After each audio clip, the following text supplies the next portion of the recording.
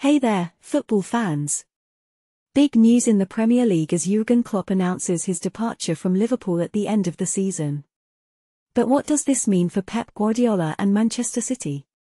Let's dive into it. In a recent interview, Guardiola dismissed any rumours of leaving the Premier League, stating that he is focused on his current contract with Manchester City. He even hinted at the possibility of extending his stay at the club. Guardiola is determined to continue pushing his team to new heights, building on their success from last season. But what about the rivalry between Guardiola and Klopp? Well, Guardiola had nothing but praise for his counterpart, calling him his best ever rival.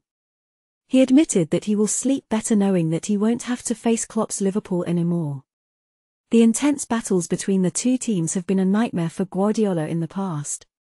He acknowledged the impact Klopp has had on the Premier League and believes that football will miss his charisma and the way his teams play. Guardiola also expressed his hope that he and Klopp can have some quality time together after their respective departures.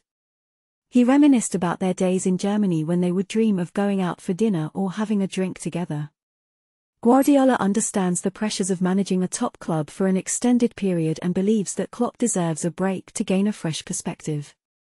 So, while Klopp's exit will certainly be felt in the Premier League, Guardiola remains committed to Manchester City and the challenges that lie ahead.